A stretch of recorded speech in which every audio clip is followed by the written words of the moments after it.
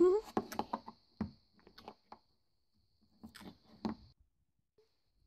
guys, and welcome back to Creative Corner. Today I'm going to show you how to make this super cool fart putty. What you'll need is a 4-ounce bottle of Elmer's glue, borax, 1 cup of water, some bowls, something to mix, and something to mix with. Okay, so let's get on to DIY. What you're going to do first is you're going to take your 4-ounce bottle of glue and you are going to put it into a bowl. Then you're going to take your 1 cup of water and you're only going to use half of it. So you're only going to put in one half cup. Then you're going to stir it around with the glue. This is the time to add food coloring. If you want your silly putty to be, well, not silly putty, fart putty to be colored. Then you're just going to mix that all around, just like so. And then, after you stir that, you're going to make the borax solution.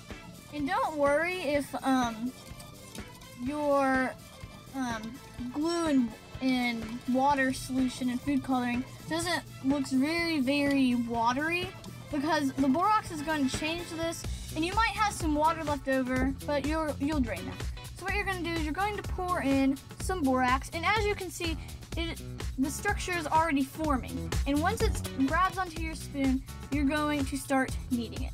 And I went ahead and drained the water out, like I said before, and I just started kneading it. This helps mix the food coloring, and it'll make it not sticky. Yeah, and your hands will get dirty during this, guys. So, yeah. But after you knead it, you're just going to set it back in a bowl, and you are just going to let it sit for 10 minutes. Now, you'll know when it's ready when it's not stretchy like slime, but it actually breaks apart. Now it's time for fart noises.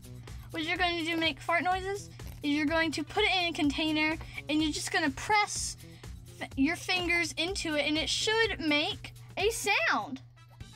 Super cool and awesome. This is a great toy, great way to prank your friends. I know I am, and I just really love it.